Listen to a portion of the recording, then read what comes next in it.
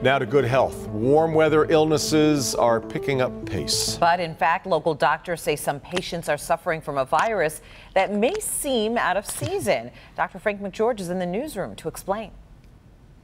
We're hearing about several cases of mono. Now, doctors are seeing kids and some adults coming in with fever, throat pain, and negative strep tests, but they're coming back positive for mono. Other symptoms to watch out for: fatigue and swollen lymph nodes. Now, here's what's going around where you live. In Wayne County, seasonal allergies and asthma are hitting hard everywhere. Beaumont says they're seeing a somewhat surprising number of upper respiratory infections, with some leading to several weeks of coughing. Grosse Pointe physicians report stomach viruses, and Children's Hospital is treating a number of dog bites.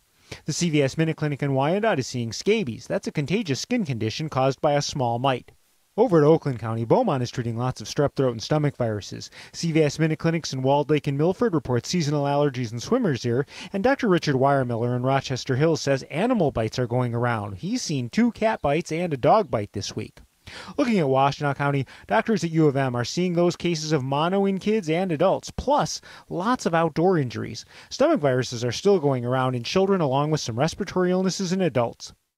Heading to Monroe County, ProMedica Monroe Regional says respiratory infections top the list there. Dr. Anthony Songo's office is seeing an abundance of seasonal allergies. Finally, in Macomb County, Dr. Glenn DeLong at McLaren Macomb is treating asthma flare-ups brought on by allergies and many allergy-related sinus infections. Outdoor injuries remain high.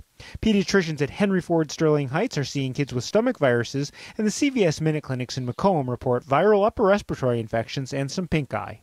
The only good news for allergy sufferers is that tree pollen will start to drop off in the next few weeks. Unfortunately, grass pollen is here to stay for a while. Back to you.